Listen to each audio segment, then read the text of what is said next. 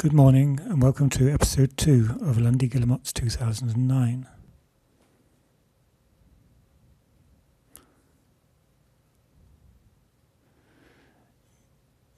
This is a summary of the videos from the 3rd of June in 2009 when the first chick appeared on the ledge at St Philipstone, Lundy. The first chicks are very small, so they're quite difficult to see, and often the only thing you see is a small movement underneath the adult's wing. So the bird in the centre of this picture you can see some movements underneath the left wing on the top. Sometimes it's just the adult moving its wing, but sometimes you can see a little edge of a beak poking out from underneath where the adult's got the chick tucked underneath for warmth. Very occasionally you can actually see the chick here when the chick is being repositioned, and you get a small glimpse of the chick underneath the adult. It's still quite small, and sometimes when you see the end of the beak you see a little white dot on the end, which is the remains of the egg tooth, the hardened, calcified point at the end of the beak, which helps the chick to break out of its egg. I've been following this particular ledge for 10 years, and each site, each pair has got an identification letter. So I've also identified the chicks by giving them a name related to that identification letter. So this year the chick for site Jeff, the chick for site J is called Hereth. It chose towns in Europe for this year's, as a theme for this year's chicks.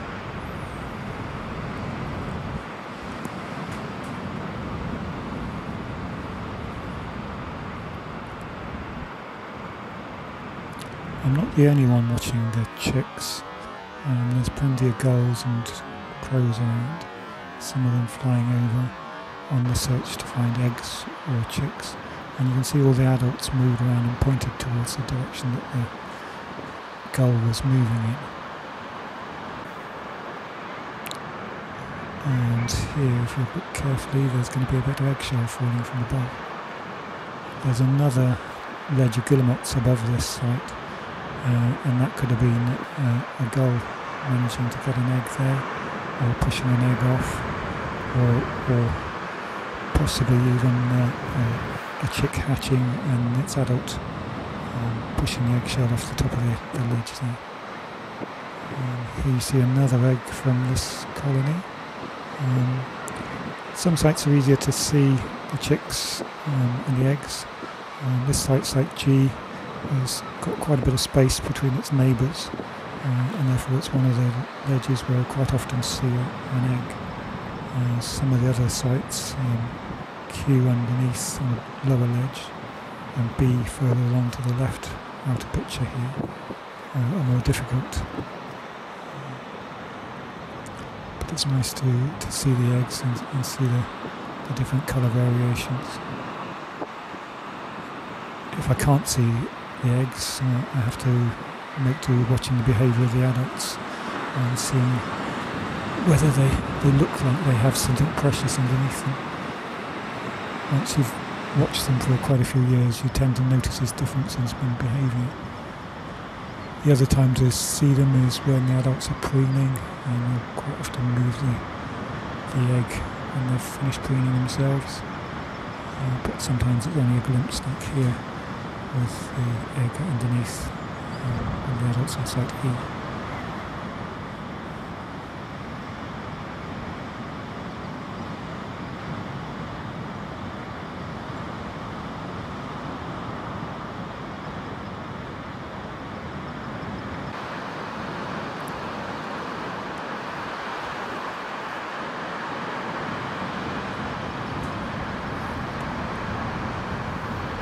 Most of the pairs on the ledge this day, there's only one member of each pair, and the other one's out to sea. But on occasion, the other adult comes back, flies in, and greets its partner. As you see, it's got an open bill, so there's no fish in its mouth this time. And they do a little greeting call.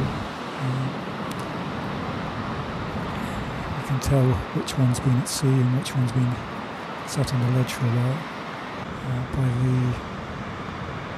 the colour, the cleanness of the birds. So the one that's been at sea is nice and clean and well preened, whereas the one that's been sitting on the ledge, possibly overnight, is more heavily soiled. There's another ledge above this ledge, so it's best sometimes to be the bird at the top of the ledge, because guillemots do everything on the ledge, and the lower birds are dirty. And then after a while, the pair will change over the incubation duties, and the first bird will fly off. Again, here's site, bird returning to site R. Again, open bill to start with, so no fish. Again, you see the cleaner bird swapping over incubation duties with the more soiled bird. Can't actually tell whether there's a chick or an egg here. It's probable that it's an egg. Less likely that there's a chick because the adult didn't bring a fish. Sometimes the first sign you know that there's a chick underneath a pair of adults is a fish coming back, and then that fish disappearing very quickly as it's eaten by the chick.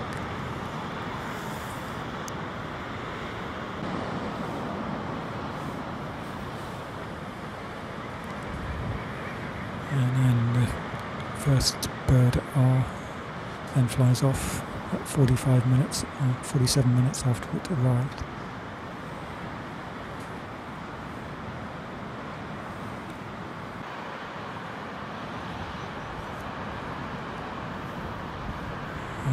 One of the things I've been measuring over the years that I've been studying this ledge is the amount of time both adults are on the ledge with the chick or with the egg.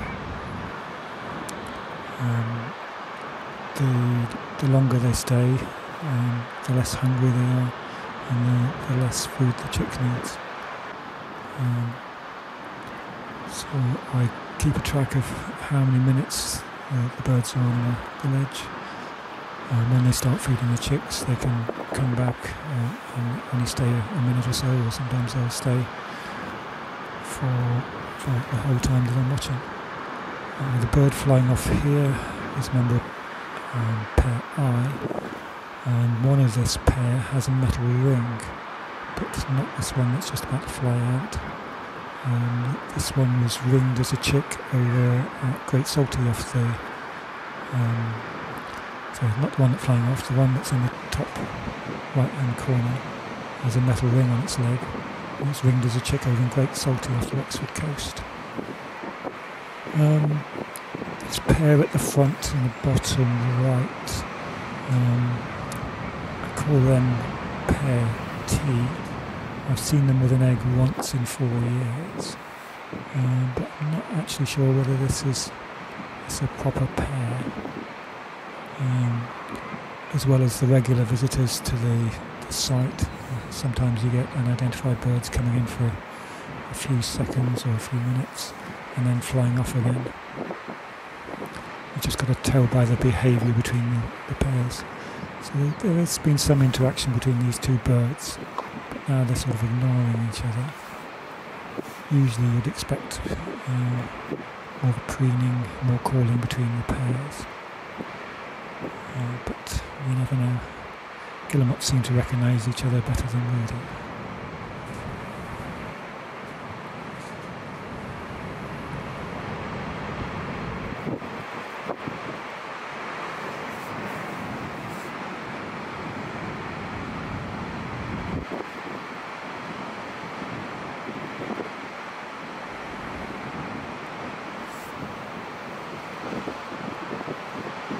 It looks at the moment, in a minute, this bird that flew in just now is going to fly out again, and it almost looks like it's been pushed off the ledge by the other bird, which makes me think it wasn't a pair.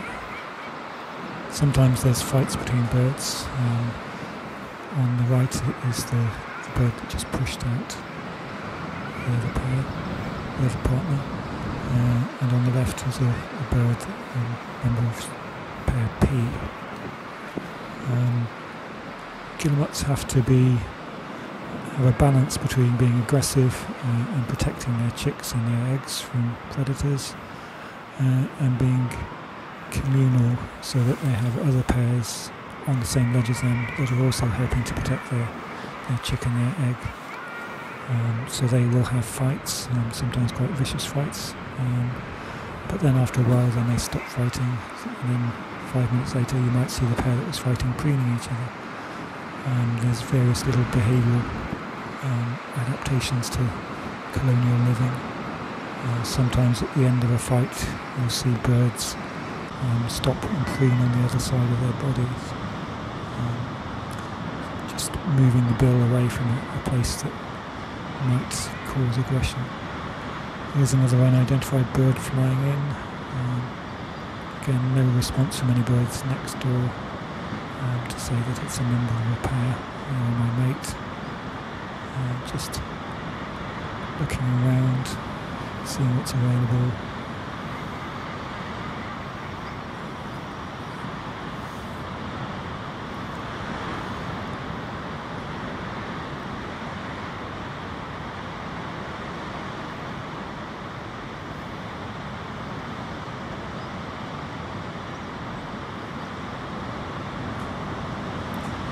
And the bird sat on, pokes it and pushes it off. This one was more interesting. A bird falling in from the top right. There's a narrow sort of shelf on the top right of this ledge where birds tend to congregate. I'm not sure if any of them are related to that. But this one actually came in with a fish exactly to the site J where the first chick was. So I'm thinking that bird had a fish. It wasn't a mated pair, but it felt the need to feed a chick, so it attempted to fly in, see that chick, give it its fish, but the adult wasn't having anything, so it flew away again. So that's some of the behaviour that we saw, the highlight of the behaviours for that day, the 3rd of June 2019. All the unedited video for this day, all 2 hours of it, is also now on YouTube. You want to have a look through that and see more of the behaviour and see it in as it happened rather than edited together like I have now. And the next set of videos will be coming out on the 6th of June. Thank you very much for watching and enjoy the videos.